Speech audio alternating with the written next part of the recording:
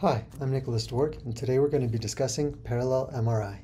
Originally, MRI used a single antenna in the shape of a coil to measure its signal, and it's still used today. Here's an example of one by Siemens. The coil is underneath the plastic sheaths shown here. Parallel MRI uses multiple coils to simultaneously select signal of the patient from different vantage points. This is a 6-array flexible coil, and like before, the coils are underneath the sheaths that are comfortable for the patient. Because each coil is measuring data from a slightly different vantage point, the data it collects is different. Here are the Fourier data collected by an 8-coil array, and if we perform an inverse discrete Fourier transform on this, we see that these coils were placed around the ankle and foot of a patient. We must then do something to combine these into a single image. What I've shown here is a very simple way to combine these images. You simply take each voxel, square it, sum the corresponding voxels from all the coils, and square root the result. Each coil provides unique information about the imaged object. We can exploit this information so that fewer samples are required for a high-quality image. This allows us to collect less data, which can be collected in a shorter amount of time. And this has several advantages. For example, it provides less of an opportunity for motion to corrupt the image, which is important for patients that have difficulty remaining still, like young children or patients in pain.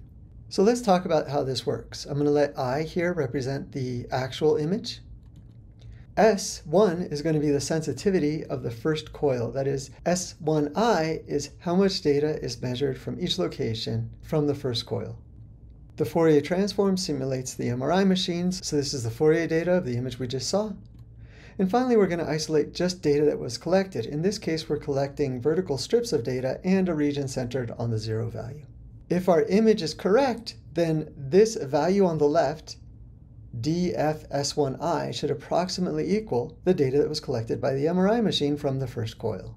We could repeat it for the second coil, and indeed we can repeat it for all 8 coils. These expressions can all be combined into one single expression as shown here. This is now a matrix equation. And to make it look nicer, we're going to define some variables. The diagonal matrix of D's will be represented by a bold D, and etc. for the other matrices. This is now the expression we have. And so the question is, how do we find the I that fulfills this expression?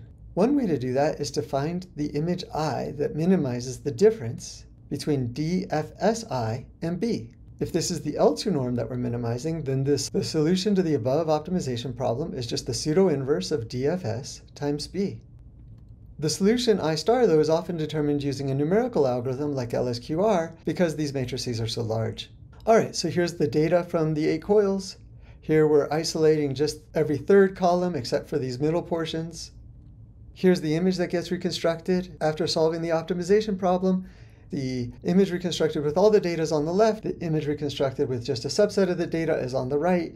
And you see it's a very good image. It's a high quality image. It's noisier because the signal to noise ratio with MRI is a function of the amount of data collected. So with less data, we get more noise. But it's still a high quality image, and maybe its robustness to motion improves the overall quality sufficiently that it's better to take the image on the right rather than the image on the left. Here are 2 notable references. Thank you for your attention.